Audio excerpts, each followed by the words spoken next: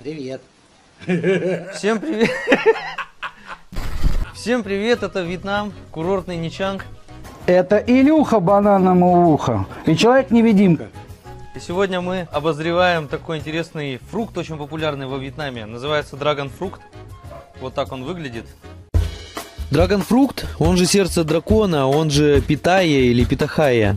Это не просто экзотический фрукт. Это на самом деле плод кактусового растения родом из Южной Америки. В настоящее время их выращивают в тропическом климате стран Юго-Восточной Азии.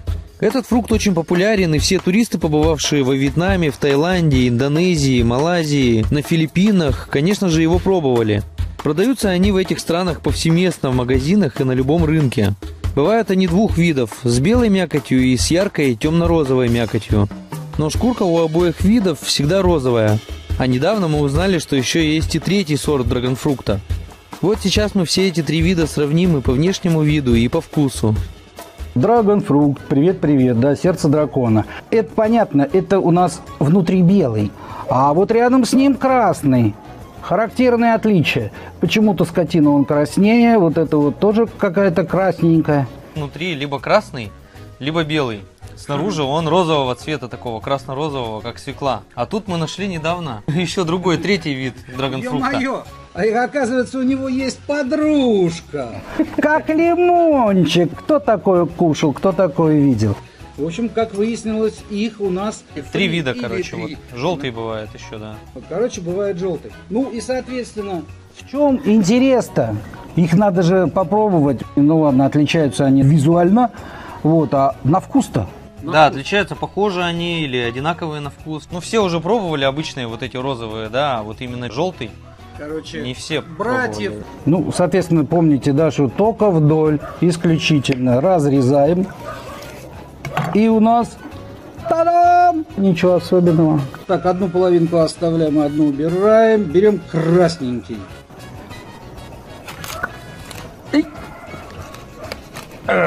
Та-дам! О, вот этот вообще красивый.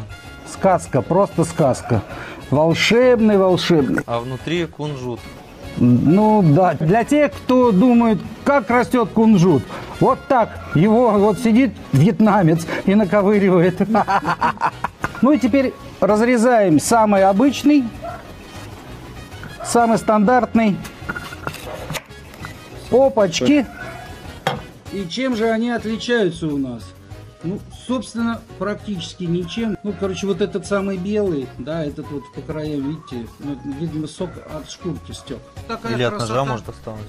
Может, от ножа, да, потому что мы не протирали нож. Ну и сделаем следующее. Будем тестить. Смотрите на него, и он будет говорить: как оно? Ну, Илюха, как? Ну, как? Ну, обычно, да, ну, драгонфрукт и драгонфрукт. Драгонфрукт на самом деле мой один из самых любимых фруктов, потому что он в меру такой сладенький и напоминает мне киви. А здесь киви не растет вообще. Здесь только импортный во Вьетнаме у нас бывает. Поэтому это вот такая хорошая замена киви. И он, но белый мне нравится намного меньше, чем вот этот вот свекольный. Розовый, красный, Розовый, да. свекольный. Ну, свекольного цвета он. Догоночку давайте вот еще один беленький, да, желтенький. Вот, чтобы потом не говорить, что я ему то же самое дал. Вот из желтого вырезаю. Видно, да? Опа. На, Илюша. Скушай. И? Чувствуется, что немножко разница есть. А вот мы с тобой говорили, да, дело в том, что, скажем, к вкусу всегда еще работает мозг. Говорят, что они одинаковые на вкус. Одинаковые на вкус они или нет, мы сейчас можем, да, давайте. Надо завязать глаза и пробовать с закрытыми глазами. Он закроет глаза, я буду кормить его с руки. Вот это помним, да, это желтый, это белый, почему, ну, этот маленький, да, он меньше всех оказался. Ну, соответственно, скажем так, розовый. Розовый, ну вот розовая сказка, не знаю, мне почему-то розовый заходит тоже больше всех. Прошу. Более какой-то такой фруктово-ягодный вкус, более выраженный. Насыщенный, наверное, насыщенный. Опять-таки, как мы предполагаем, из-за красного цвета. Хотя примерно они не особо и сладкие, и не особо такие какие-то ярко выраженный вкус, но особенно милкшейк мне нравится вот с этим фруктом очень. И если вот именно вот этот розовый добавляешь, он очень окрашивает сильно милкшейк становится такого розовенького. Красиво, красиво, да. Вот это у нас желтый, это у нас белый, обычный, и это у нас красный. Теперь сделай ладошки вот так. Да просто закрою. Вот так вот, нет, вот так, и вот этими местами закрой свои глазки. Да. Вот так? Вот, да, вот. Ничего не вижу! Вот, а мы все слышим, да, все видим. Ну, что поделать? Сейчас какой? Придется какой? Ну, вот какой-то, один из трех. И ты скажешь, попробуй отгадать, какой-то. Белый, красный, желтый.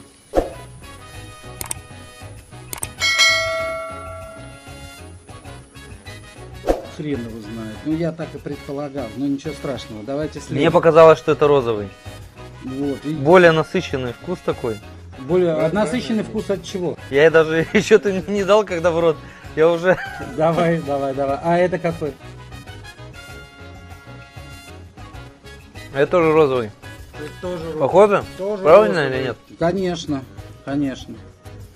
Прав. Илья все время угадывает. Давай, еще разок. Открой ротик. Ам, скажи ам. Молодец. А это?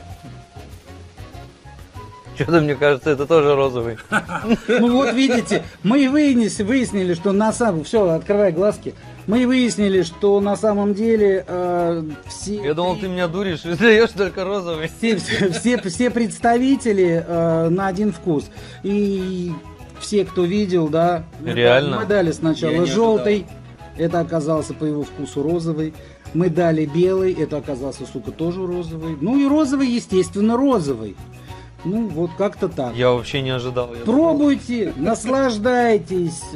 Да, фрукт сам по себе прекрасен, набор витаминов там очевиден. Это очень полезный фрукт, возможно, даже самый полезный. В его состав входит целый набор витаминов, полезных питательных и минеральных веществ.